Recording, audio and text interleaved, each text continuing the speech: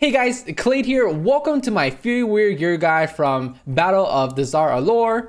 In this video, we're going to go over all the gear that can drop from raid and kind of talk about what's going to be the best in slot and which ones you should be rolling on.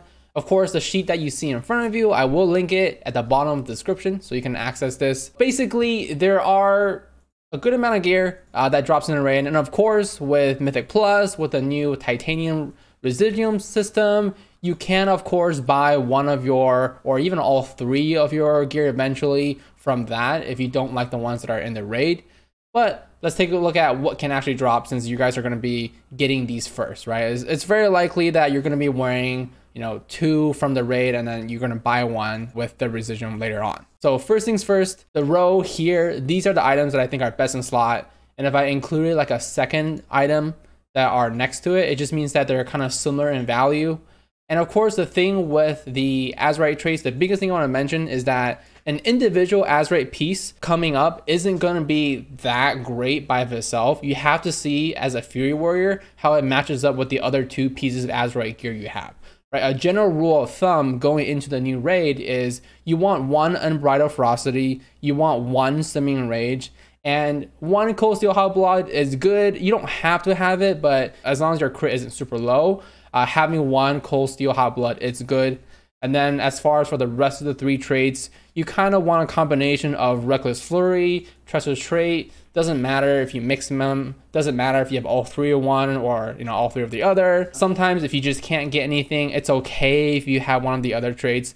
But ideally, you do want something that resembles this type of setup right here. Especially you want one Unbridled Ferocity and one Summoning Rage. Those two traits, just having one of those traits is best in slot for both single target and AoE. And that's kind of the good thing about Fury in regards to Azerite traits. You don't have to worry about too much for AoE and single target. You can kind of just use the same gear setup. As far as for the third ring of talents, it's the same thing as it's been all expansion. Overwhelming Power is the best trait still, and then Gut Ripper and Heat Call come up afterwards. Gut Ripper is better in single target, and then Heat Call is better in AoE, but they're relatively similar. And this is very important because you'll see, you know, when you're looking at gear right now from the raid that drops, some gear might look better if you only pay attention to the first two rings, but because that specific Azerite piece doesn't have overwhelming power and the competing ones do, it will lose in power to it. One thing where that's really evident is the chest piece that drops from raid. We'll get to that in a second. The best one is going to be the one that has overwhelming power. There's two, but the other one has better Azerite traits.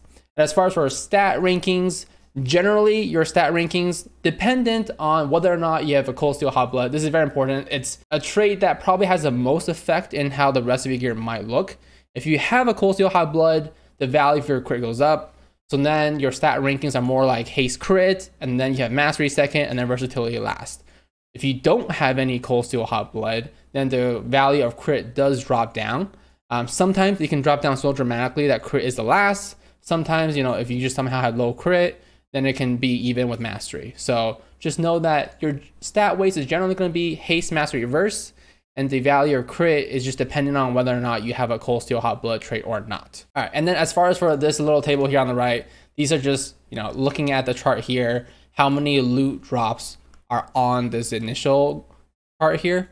And the two bosses that I've highlighted are kind of the ones that you could reroll on. So I definitely recommend you rolling on Champion of the Light every single week, because it does drop our best in slot weapon, and getting a really high eye level weapon is kind of hard in other places, and getting it from a raid is probably your best bet. Oh, and another point on stat weights, if you guys want to look at it. So I'm wearing like all the gear from the new raid, right? You can see the sims, right? Haste and crit right here are pretty even, right? Only 0.01 different, and then you have mastery, and then you have verse, and then strength now is low again. Of course, you know, we're further on to the expansion. The value of strength isn't as high as it was when we first started. So there's the sims. I'll provide a link to this too if you guys want, because you can always click on this full HTML report and look at the sims. There are some issues right now with sims. I can't get it to use active trinkets, so you kind of have to ignore the two active trinkets when you get to it. I'll have an updated video when it does work, so just kind of ignore the active trinkets as far as where this video is concerned. So as far as our gear, there's two weapons, right? Crash of Tides, crit versatility, Dawnbreaker, haste mastery. Basically, I think the way you want to look at this, if the gear has haste, and then of course we're talking with Cold Steel Hot Blood, if it has crit, you're going to use it. Mastery is still good too, but so since this one has versatility, you're going to use Dawnbreaker. Of course, if you somehow get a Crash of Tides that's higher eye level than Dawnbreaker, it's probably going to be better to use that anyways, but we're talking about equivalent eye levels. Dawnbreaker is going to be the one you want to go for as far as for best in slot, right? So luckily, there's no unique equip as far as weapons are concerned, so you can just dual wield 2 of these and you'll be good to go. As far as for helmet is concerned, this is one of those things where when you look at only the first 2 traits, so the level 15 and the level 31 traits, something like the Crown of Bloody Succession will actually look really good because it has Cold Steel Hot Blood, it has Reckless Flurry, and you're like, great. Because if you want to go for 3x Reckless Flurry and then or 3x Treacherous Trait, you're going to need a Reckless Flurry or Treacherous Covenant on one of those, 2 rings, right? So it looks really good, but the problem is when you look at the level 36 row, you have Blood Siphon, Elemental Whirl, Strength in Numbers, not really that great. Elemental Whirl is the best, but it doesn't really compete to some of the other stuff, right? And that's where the Helm of Tempered Jade can come ahead, in that it does have Heed My Call and Gut Ripper. Both of the traits are really good. You're probably going to use Gut Ripper in regards to, progression stuff, because it does do more damage, right? The lower the boss is going to be. And that's kind of where you can shine, because people are going to start dying, and, execute phase does get prolonged a little bit in progression fights. And of course, this has Unbridled Ferocity and Treacherous Covenant or Simmering Rage. You basically, once you have your other 2 pieces, you kind of look at which ones you should pick, and you want pieces of gear where both the first ring and the second ring have really viable options. For example, this Glacier Crest helmet, it does have Simmering Rage and Reckless Flurry in the first ring, great. But on the second ring, you're really gonna be only picking Infinite Fury, and it's not that great. It's okay of a trait, but it's not something that you really want to get. So that's why, as far as for helmet's concerned on the list, I do have Helmet Tempered Jade as the best in slot. Okay, so as far as the shoulders are concerned, these 3 shoulders are all kind of relatively even, but as far as for what is the absolute BiS when you sim all 3 of these shoulders next to each other in regards to using all 3 rings, the Dino Sprocket Spaulders does edge out a little bit ahead. But to be honest, if you really wanted to, you could just play with Ridgeplate Pauldrons if you want, just so you can have Reckless Flurry in there if you somehow your gear doesn't have one, right? So it's not that big of a deal in regards to the shoulders. Just know that Dino Sprocket Spaulders does edge out just a little bit over the Ridgeplate Pauldrons. And of course, the third one here is kind of meh. As far as for the cloak is concerned, this is kind of easier because they all have stats, right? Your best stats, the crit haste, are going to be on this cloak. Not only that, but the set bonus here gives you an increase 150 to your primary stat while you're in Zuldazar. I assume that works in the raid because this is the item from the raid. So a free 150 stat, not bad, take it.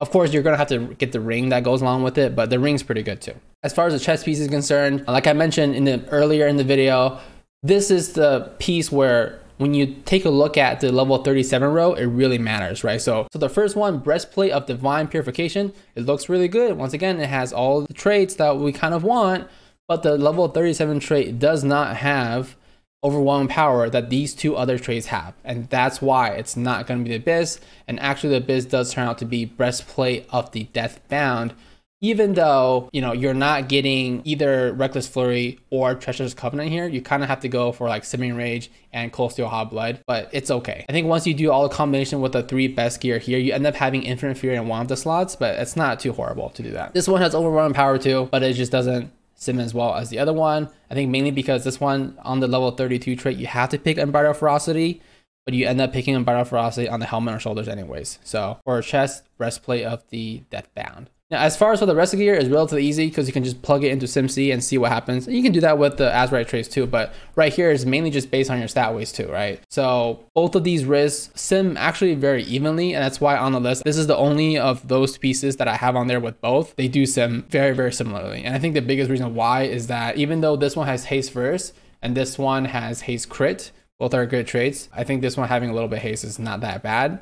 And I think with all the gear combined, there's actually not going to be that much versatility gear. So it's always okay to have some of the stat, even if it's your worst, right? And then as far as for gloves are concerned, it's just going to be the Crusade Pummelers from Champions of Light. Crit haste, great. The other ones, Verse Mastery, no thank you. As far as our weights are concerned, we're going to go with the Whole Plate Girdle here. Crit Mastery, right, versus the Crit Verse. So right? Pick up the one that has the crit mastery instead. Legs and feet are really easy. There's only one piece that drops, so there you go. You don't really have a choice there as far as for what comes from a raid, right? Where ring is concerned, I mentioned earlier with the cloak, it's gonna pair up with one of the rings. It's gonna be the seal of the Dazar'alor Empire.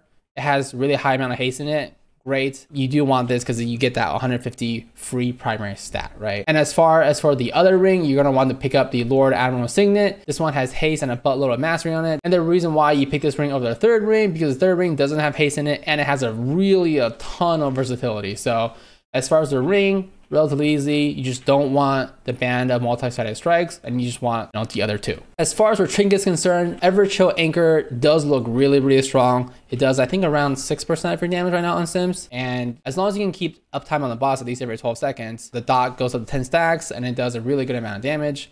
As far as for the active trinkets, like I mentioned, I can't sim both of these yet on SimC, but it does look like the Grom's primary range is going to be pretty good for anything we need, like burst damage or anything AoE. It does seem like, I don't know exactly how much increased damage it's going to do when it hits multiple targets, but it does look good. Of course, this is going to be just like Drop the Souls. When you use them, you can't move or use abilities while you're channeling it. This is longer though, 4 seconds. Might not seem long, but in a mechanically intensive fight, 4 seconds standing still is a pretty long time. Now, of course, it will probably also immune you to knockback. So if there's any boss like Feta Devour, for example, that has a knockback, this will probably immune you from that too. This trinket is the second on-use trinket. It gives you a really ridiculous amount of haste. At the mythic level, it gives you 88. The other levels aren't really that much lower. At the mythic level right now, if I got full stacks, it more than doubles the current amount of haste that I have. So it's more than Lust actually when this gets fully stacked up. Of course, you're not going to be fully stacked up the entire time because this has to ramp up the stacking. But it does seem like it might be pretty good for single target. Of course, I will have to test both of these once the Sims are working on that. But as far as for the gear that you can get from the raid, hopefully that was helpful in helping you guys determine, what is going to be better for you, what's going to be worse for you. And of course, your best friend is just going to be to sim any pieces that you might have questions about, if you think something might be better or not. But generally for Fury Warriors, it's relatively, I think, balanced in that you kind of just want to go for higher eye level. You will generally be able to work something out if you pick the piece with higher eye level. Our stat weights isn't crazy bad. I know versatility is lower than the other 3 stats, but it's okay, right, if you have 1 or 2 pieces of versatility on it. I think getting higher eye levels, getting the high drops are good. You don't have to worry about that too much. So that's it for this video. I hope you guys enjoy your time in Battle for Dazar'alor. I will be coming out with the commentary videos for all the boss fights once we do them. I'll actually do them all this time. And as always, thanks for checking out the video, guys. Feel free to subscribe to see more. See ya.